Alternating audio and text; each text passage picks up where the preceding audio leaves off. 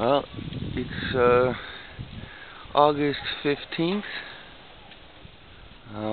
2011, and as you can see before me, this tree is burnt. Well, the leaves are burnt anyways. And it's a common thing I've been finding around lately, walking around Germany and my time being here. I've been doing a lot of traveling, so I've been noticing this in the trees everywhere I go.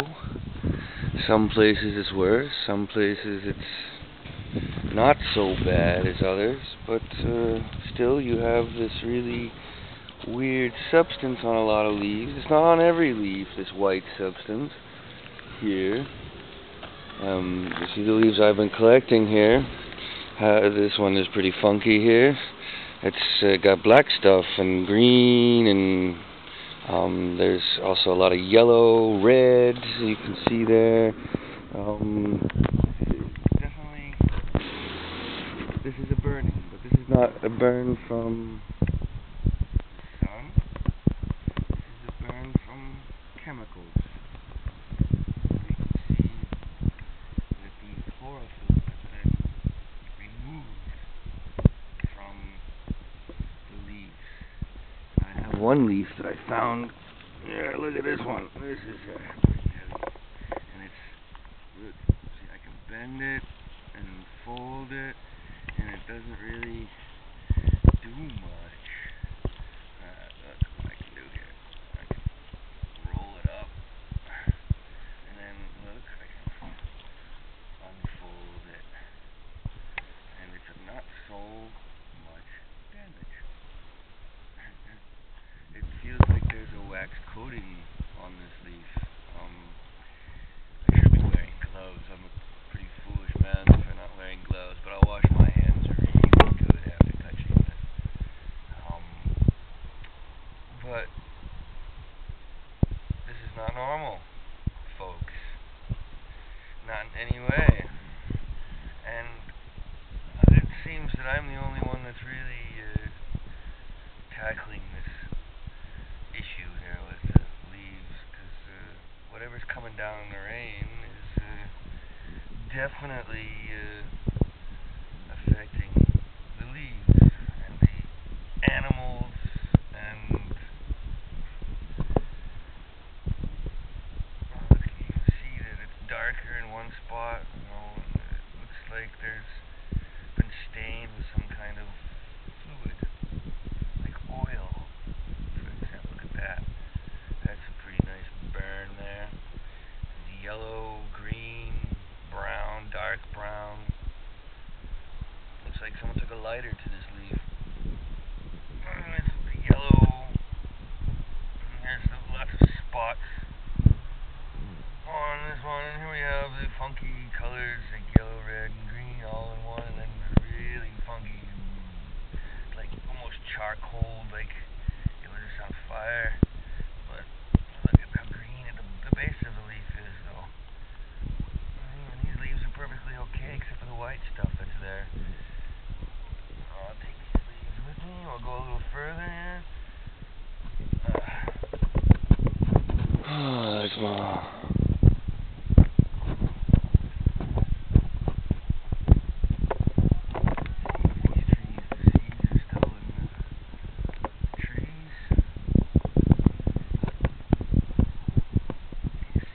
Seeds there, they're all dead. Fallen. And it's, as you can see, it's all over the place. And we're coming to a little garden here, and look at the flowers there. Flowers, the pots too. These collect a lot of rainwater. They don't rely on any groundwater whatsoever. So you see a lot of the smaller stuff has got little funky dots on it and whatnot. And here you got lots of strange dots on the leaves. There, burning, strange burning, yellow leaves. here as well. Okay, it's not in a pot, but see the yellow and the leaves there? Go along here. See all these white. I wonder if this is aluminum dioxide, or from the aluminum dioxide from geoengineering. But we do have a lot of volcanoes, and that's a lot of thing too, is that volcanoes aren't really the best things for plants. But what I really would like to know is what Corexit is doing to the atmosphere, and like what some of the things that I've seen about Corexit, how it combines with water. And if you think about the 250 million gallons that they put in the Gulf of Mexico, and when the sun evaporated this Corexit water, it went into the atmosphere, into the Gulf Stream. And these things should be white, but they look like they were, I don't know, they were dumped with, no, sorry, yellow. It should be yellow, not white. There's one that's kind of yellow. These flowers look okay here. It's just when you get to the base of the flowers, when you see it's a little lighter in color, and things are just not so the way they should be. But Corexit, back to Corexit, I'm getting a little sidetracked here, sorry.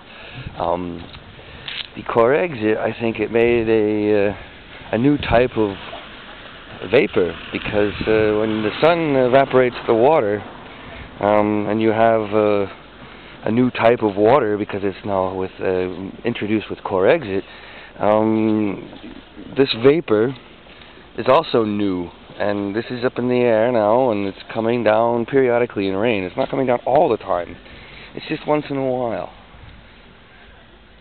And in certain areas and certain altitudes, and I'm sure that has a lot to do with that. But if you see, these leaves are white.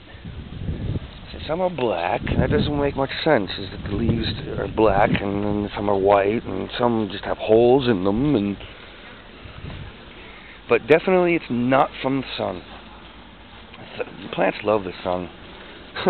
The more sun, the more photosynthesis, the more the plants love it. But they also love rain. But when the rain is not good, they don't like that so much.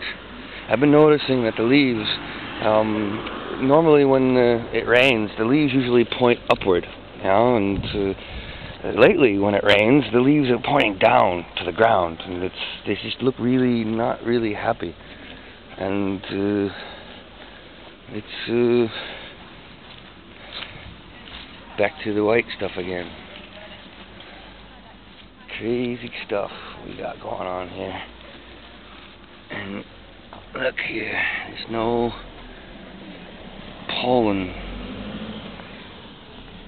Let's see if this guy's alive.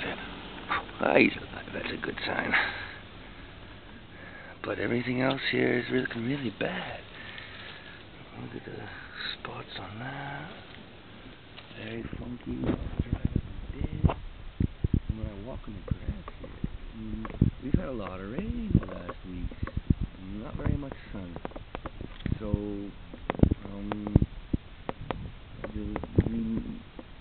the air has been pretty much, it's warm, but it's been a lot of water in the air.